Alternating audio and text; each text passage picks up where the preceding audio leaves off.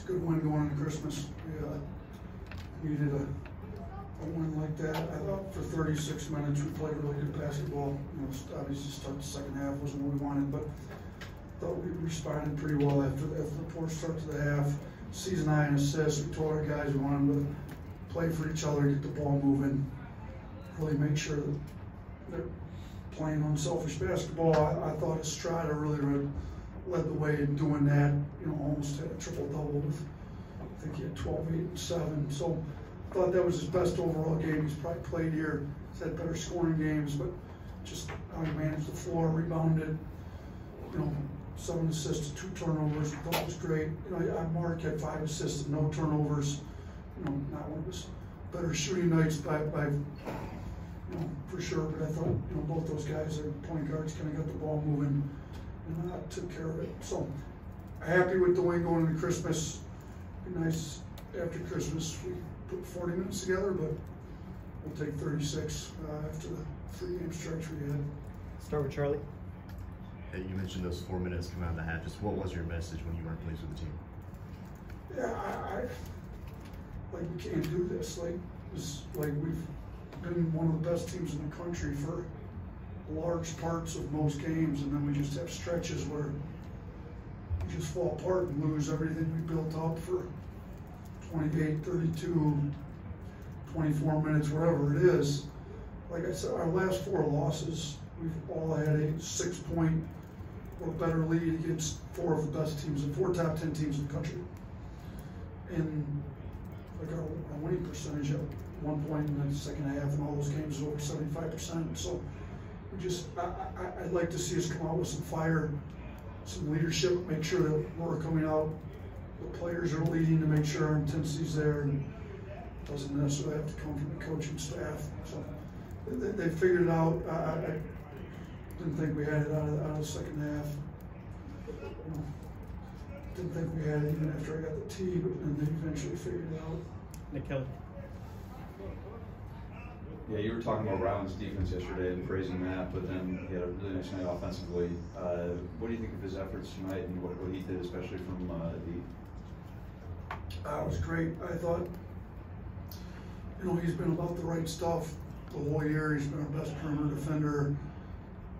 Other team, as a guy getting hot, he always says, put me on him, I got him.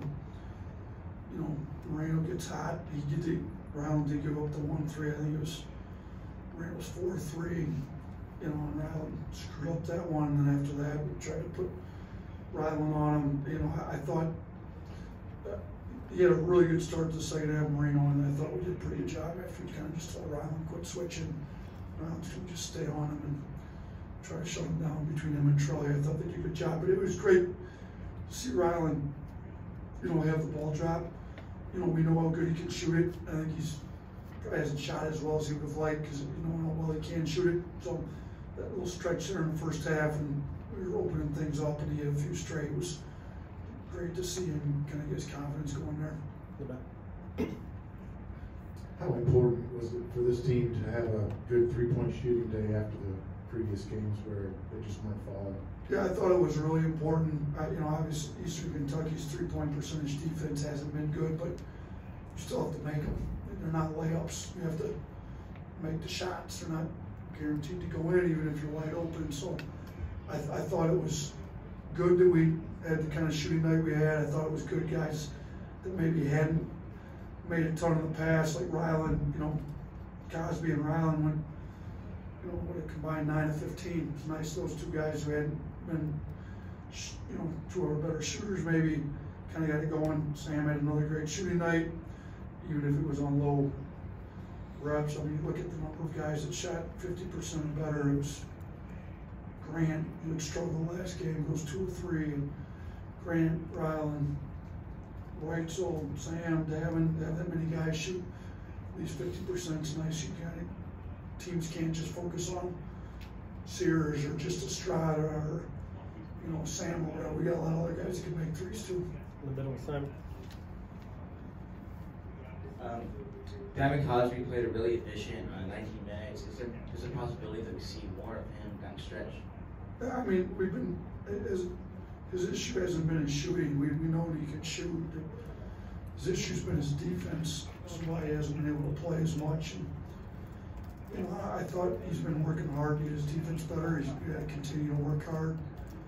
You know, that's what we tell these guys. Like, offensively, we've been the #1 offense in the country for almost 2 months now, if not over. So we're not looking for guys to help our offense. That hasn't been the issue. Our offense has been good enough to beat everybody we played. It's defense has been the issue. So if you haven't proven yourself to be one of our better defenders in practice, you're probably not going to get the shot to play in the game. Davin's working hard. He's been giving an effort in practice. He's doing better. He obviously showed he can shoot it. We have a lot of guys that can shoot it. So again, who can separate themselves from the pack defensively? We've really only had one guy, in my opinion, do that. That's Rylan Griffin. So that's why, despite some poor shooting performances out of him, his minutes stay pretty consistent because he's been our best perimeter defender. Anyone else? All right, thanks, Coach. All right, you guys have a good Christmas.